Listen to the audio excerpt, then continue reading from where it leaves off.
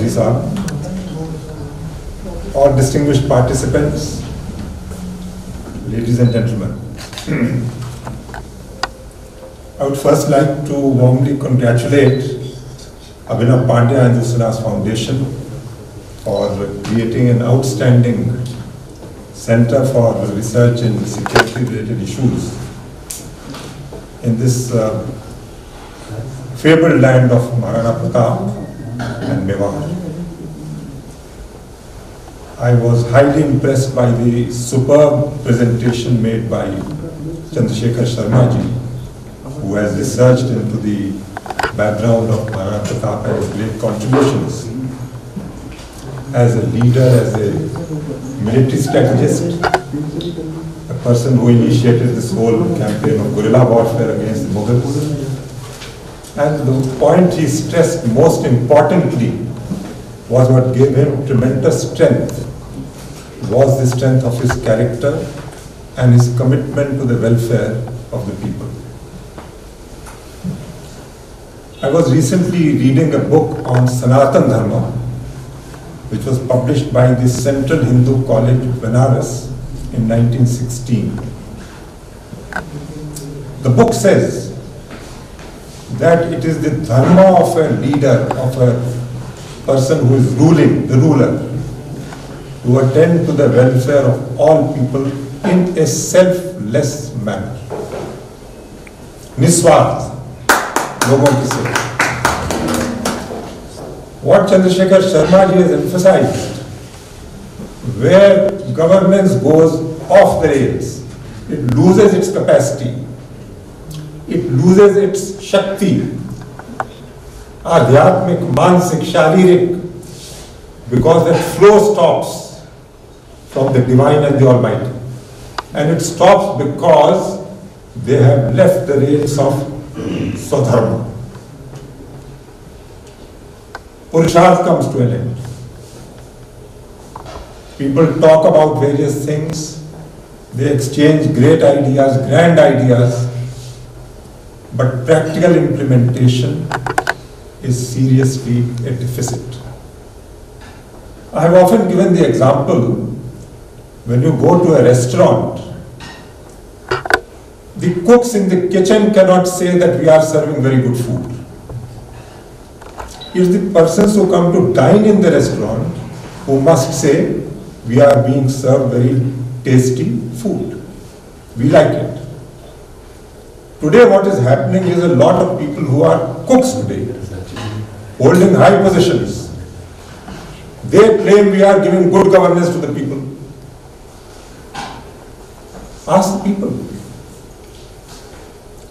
As Lieutenant Governor, as Chief Secretary Punjab for many years, I used to say every time a person goes to a government office, there should be an exit poll system. When he comes out, you must ask that person who visited the government office, were you treated with honesty, with courtesy, and with due discharge of relief if the power is vested in that officer?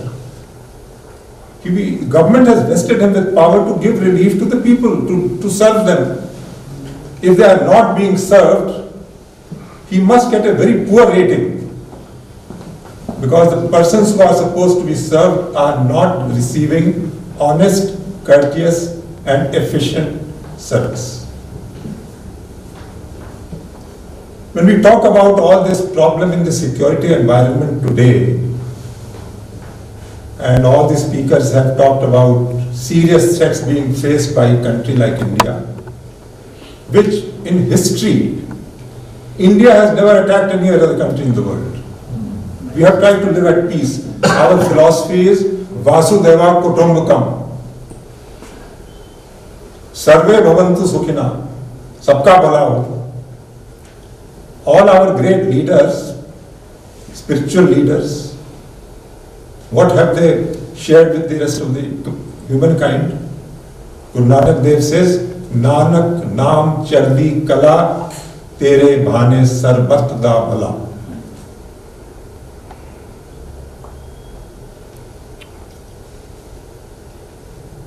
Bulle Shah, the great Sufi saint, from the Islamic tradition. It's not that Islam is all bad, no. There are some who misinterpret Islam and try to give a political color, the color of violence, color of conquest, color of domination. They are giving their religion a bad name.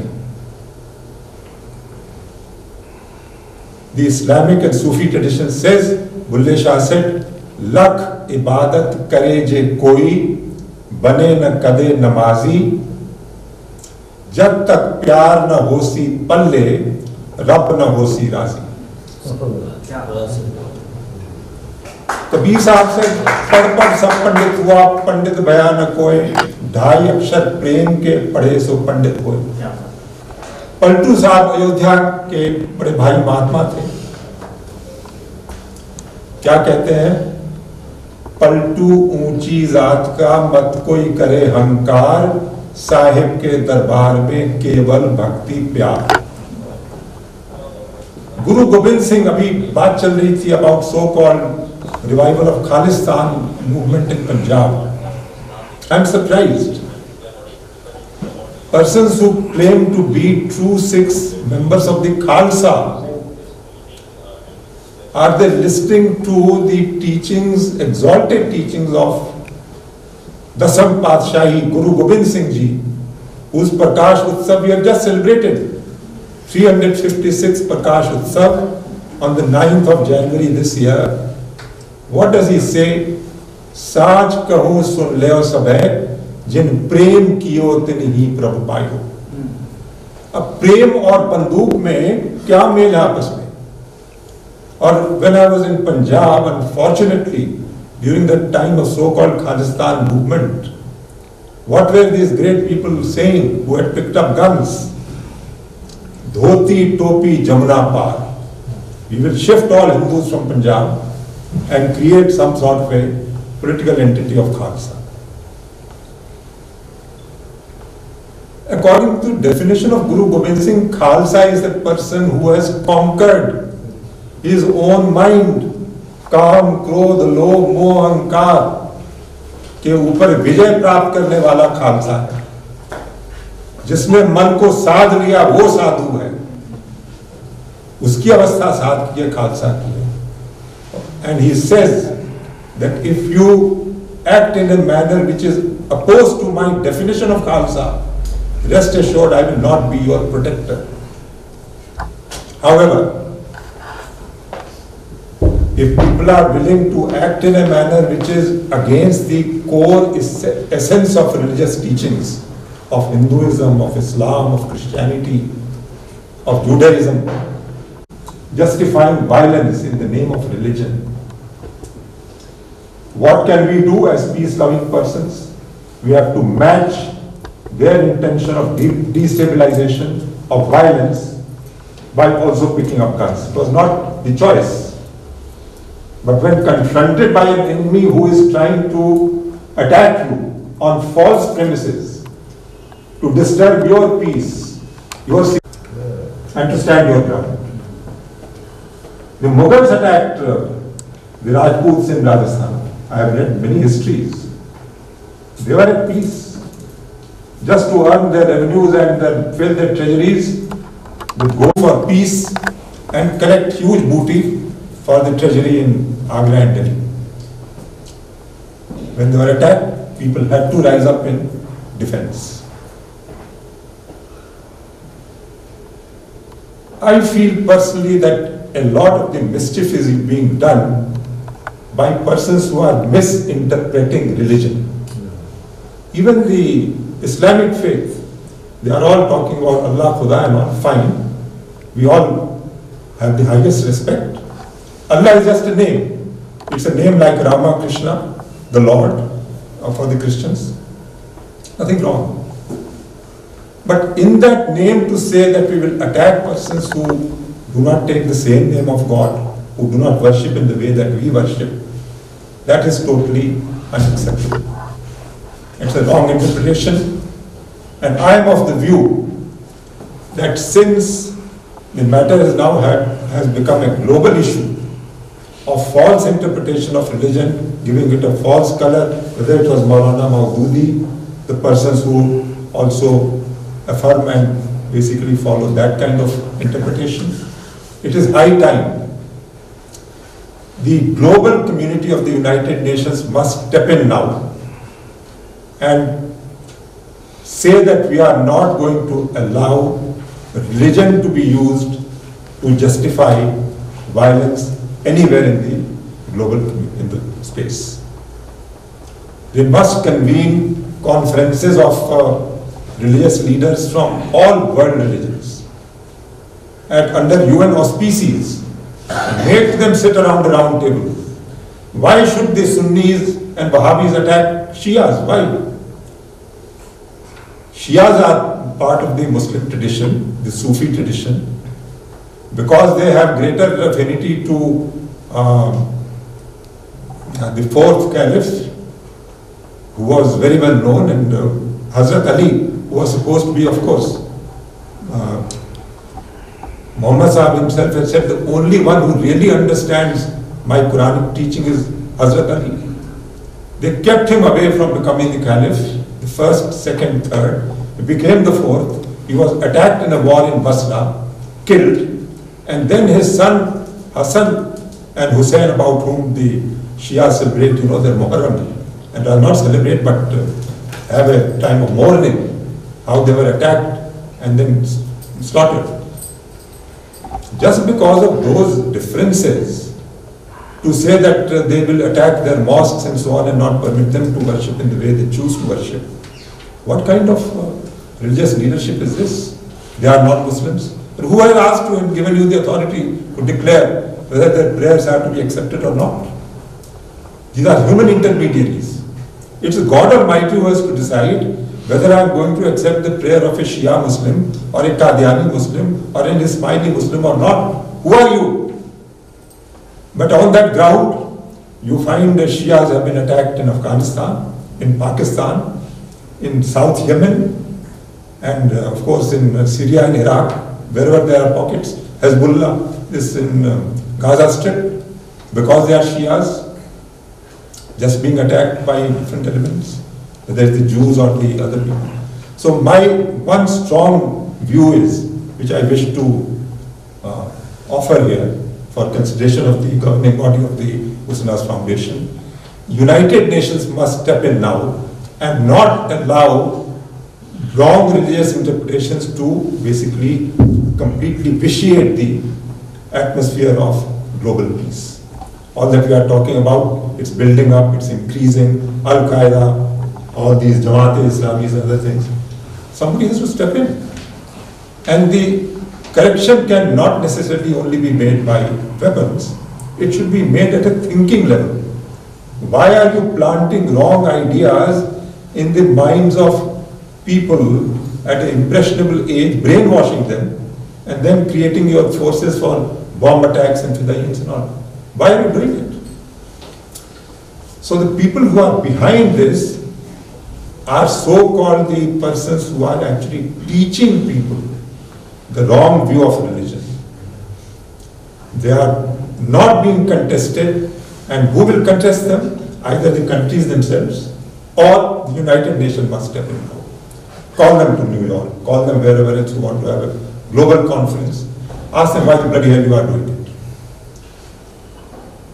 But if they persist in giving wrong interpretation, and I would say in a country like India, if anybody is giving a wrong interpretation of religion and making it a justification to incite people to take up arms and violence against our peaceful Indian communities, in my view, nobody will tolerate it for a single day. They should be taken under proper custody of the government forces. They should be taken to a place where they can be mentored, asked to change.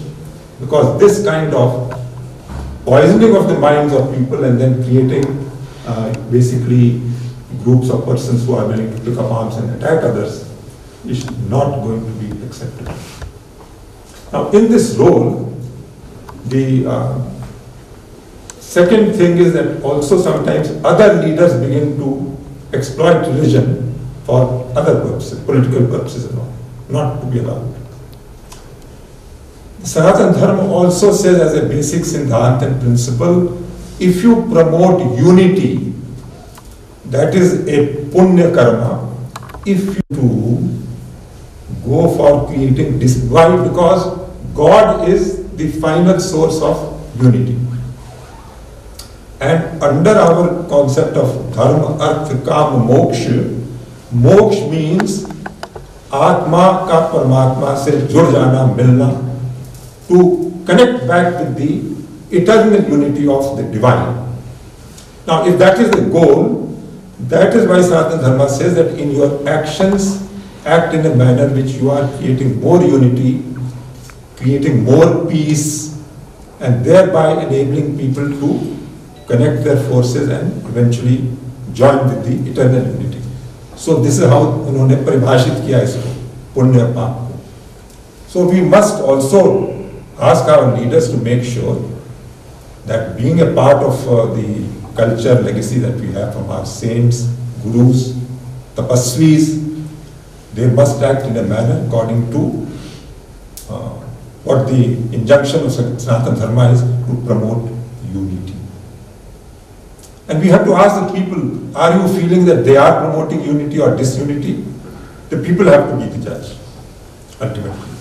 You can't be a judge in your own cause.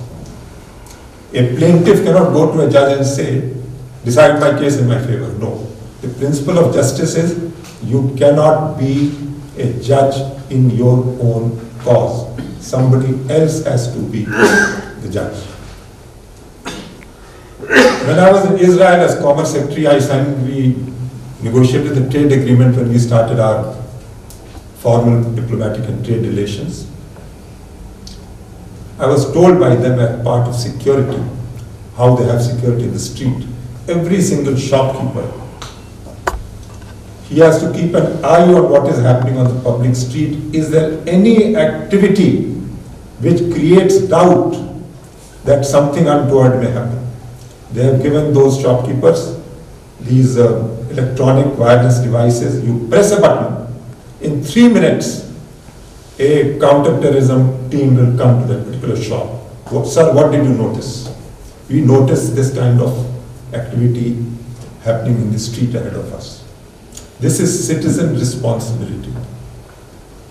And I think in one of the sessions, Abhinav was telling me that this point came up, that if we have to have a better security environment in India, we must also have citizens who are wide awake. Anything being noticed which is likely to cause a security problem in future, they must immediately notify the authorities. The administration also cannot be sleepy. They have to act very, very promptly. I say a stitch in time saves 9. If they do not act promptly, things will go out of hand. And many years ago, I met Gyan Chand Singhvi ji. He was a very well-known Director General of Rajasthan Police. He was Director of the National Academy in Missouri, Police Academy, in Hyderabad. When I met him, and Punjab was just beginning to get into some difficulties in the early 80s and mid-80s. He said, the reason why law and order situations are getting out of control in the field, because the officers on the ground are not taking responsibility and, timely action, and are waiting for cues from superiors and from the political level. Should we act? Should we arrest? Should we do this or not? So that tomorrow they are not being put in the dock why you acted or did not act in a certain way. He said that is why situations go out of control. When I was in the field, we never asked our DIG, IG, we took action as the SP of the district and saw that the situation came under firm control. So what I am saying is that when information concerning security comes to people in the field who are responsible for administrative arrangements, they must act very, very promptly.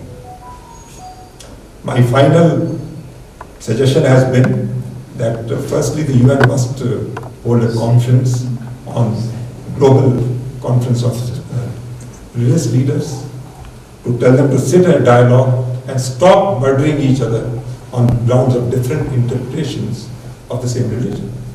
And the second, there must be a global ban by the United Nations on making appeal to religion to create violence. Religion is supposed to be something which leads to peace, to harmony, to connectivity with the divine within us, to sharing things. So, Sat, Santokh, Namrata, Seva, Prem Bhavana, that to use religion to create violence is a complete negation of the very basis of religion. So thank you very much. I congratulate you. And thank you for your patience for listening.